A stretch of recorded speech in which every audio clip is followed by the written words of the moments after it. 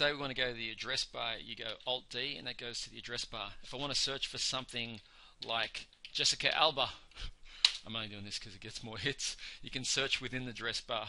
You could also, if you wanted to, go to Control E and go to this search bar in the top right hand corner and search, assuming you've got that installed. If not, just Google Toolbar, and that's what that is. Next, you can go Alt D to get to the address bar. If I want to go to a website, let's say like Jessica Alba, instead of going www.jessicaalba.com, if I go Control Enter, it puts the www and the .com there already. Someone's parked that one. Doesn't look like Jessica Alba at all. If I'm already in the address bar and I search for something like google.com, if I go Alt Enter, it opens it up in a new tab. So if I search for Jessica Alba here the normal way, I can open up multiple links in different tabs by holding down Control. So I control click there, and therefore you can see I've opened up 4 different tabs for Jessica Alba.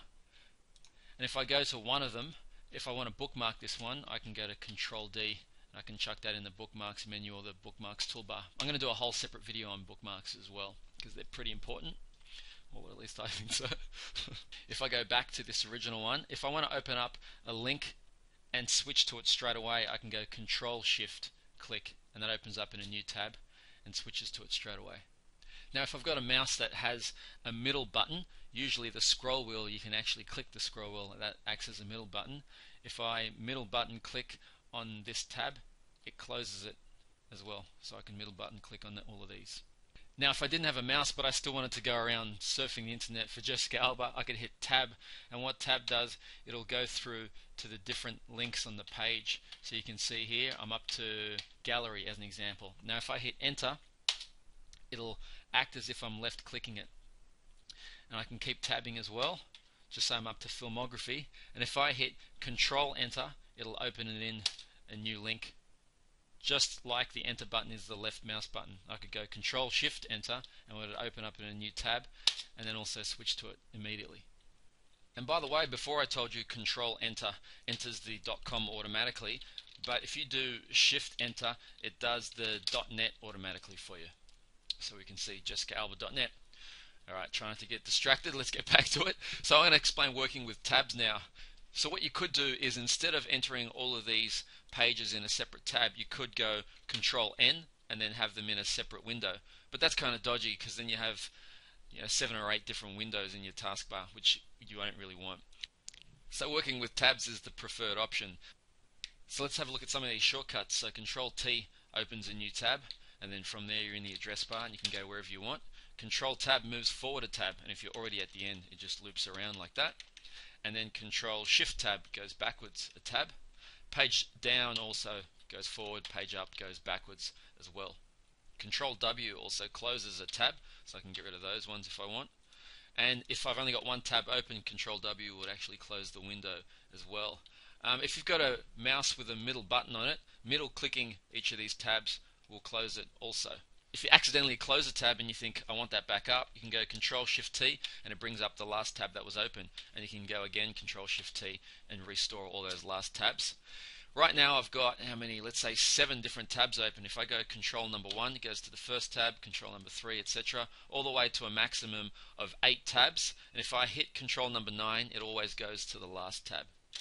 You can also drag and drop tabs. So right now I've only got one Firefox window up. If I grab this particular wiki article and I drag it to the desktop, it creates a new Firefox window with this page. And also I can drag and drop tabs from window to window. So if I grab this one here, I can drag it to this window, and this one then now has 2. I go Control W to get rid of both of those. You can also drag and drop tabs within the same window. So say I want jessicaalba.net to go first, I can drag it there. Okay, so now I want to look at how to view the web page and navigate around it. So if I click Celebrities, instead of hitting the back button, what I can do is go Alt left arrow, and that goes back. Alt right arrow goes forward. And similarly, if you've got a mouse with a scrolling wheel thing on it, you can hold down Shift and then go down arrow, and that goes back. Shift up arrow goes forward. If I want to go back to the home page, I can go Alt Home, and that brings me back to my home page, which is Google. Alright, I'm going to go back to Jessica Alba. If something's ever taking too long on a web page, so let's say I click trailers, and in the bottom left hand corner you can see it load. If I want it to stop loading, I hit escape and it stops it, and I go back. And by the way, if your mouse has a back and a forward button, then you can use that instead. If you want to refresh the current page, you can hit F5 and just say it hasn't refreshed, and perhaps the website changes you made aren't showing. To make sure that it definitely refreshes, you can hit Control F5. If you want to increase the size of the text and images on the page, you can go Control plus. So Control plus makes things bigger, Control minus makes it smaller. You can also use the scroll wheel on your mouse. So holding down Control and scrolling up makes it bigger, and down makes it smaller. And if you want to get returned to its normal size that it was originally at, that's Control 0. If you want to look at full screen mode, that's F11. So that gets rid of everything, including the toolbar and the address bar. If you hit F11 again, it returns back to the normal size. When you're looking at a page, you can scroll down using the down arrow. That goes down a few lines, and then up arrow back up. You can also go down a full page by going page down and then page up. You can go all the way to the end by hitting the end button. You can go all the way back to the start by hitting home. If you want to find something on the page, let's say her partner at the time, you go Control F and you type in a word like that, Warren, and then to find the next one you can go Alt N, or alternatively you can just hit F3. To find the previous instance of Warren on this page, you can go Alt P, or you could go Shift F3 and that will go back up the page. If you just want to highlight all of the ones on the page, you can go Alt A and that highlights all, and you can scroll down and you can see where all the different Warrens have been highlighted. Like there's one there, a few there, etc. Now if I want to look at my history, I go to Control H and that brings it up, and Control H again to get rid of it. If I want to look at my downloads, I can go Control J and then Control J again to get rid of it. Sometimes when you're surfing the net and filling in forms and things, it auto fills it in and remembers what you've done in the past. So if I double click this text box here, you can see I usually log in with accounts and info. If I don't want to have accounts pop up anymore, I can go down arrow and then hit delete. So now when I double click it, only info remains. So that comes in handy when you want to hide stuff from people.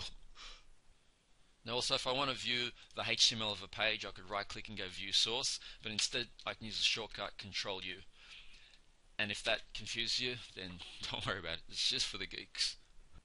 And also standard Windows shortcuts apply. So say if I wanted to go to bookmarks, you can see the B is underlined, or tools, the T is underlined. So what that means is if I hit Alt by itself, you can see now File is highlighted. I can hit T to go to tools, and if I wanted to go, let's say, to page info where I is underlined, I can hit I, and that'll bring me there to page info.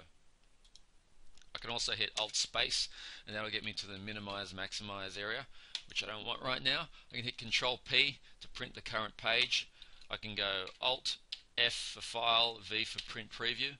That'll bring up the print preview screen, and then Alt C to close that because the C in close was underlined. Now if I wanted to save the web page for later, I can go Control S, and then down the bottom I can select Web HTML only if I don't want pictures and stuff. Otherwise, if I do want pictures, then I can go Complete. And then normal copying and pasting shortcuts apply, so I can go Control C there, and then over here I can go Control V to paste it, etc. If I want to select all the text on a page, I can go Control A, and then from there I can copy and paste. So thanks for viewing this video. By now you should increase your browser efficiency by at least 25%. Thanks, and I'll see you on the next video.